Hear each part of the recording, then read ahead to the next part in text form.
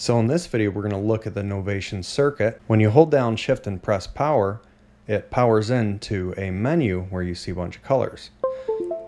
The first color here is green, and when that's on, it's going to receive MIDI notes in from the MIDI in. If you turn it off, then it will not receive any MIDI notes in. The second light here, when it's on, will transmit MIDI notes. If you turn it off, then it's not going to send out MIDI notes. The next button here is the MIDI CC receive.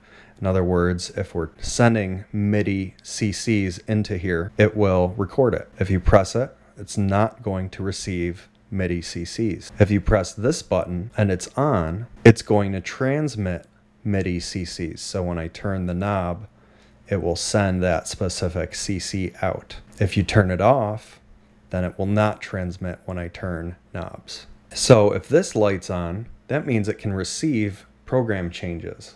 So depending on what MIDI channel you send in, you can actually change the synth patch. To change the synth patches, it would have to go through MIDI channel 1 or 2.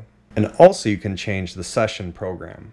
To send session changes on an instant, you just run it through MIDI channel 16, and the program number has to be 0 through 31. If you want to select the session that will be queued for the next bar, then you just have to have same MIDI channel 16 and then send the program change from 64 to 95. If that's off, it will not receive program changes.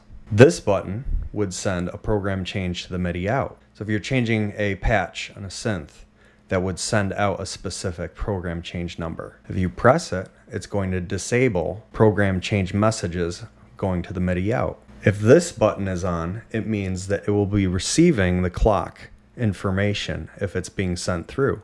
If we turn it off, then it's only going to be using the internal clock. If this button is on, it will transfer the clock, the internal clock, to whatever it's sending to the MIDI out. If you turn it off, what that does is it does not send out the clock information from this unit. This button, if it's lit, will have bright lights. If you press it again, it will dim them. When you're all done and you just want to start using your circuit, you can either turn it off and back on, or just press the play button.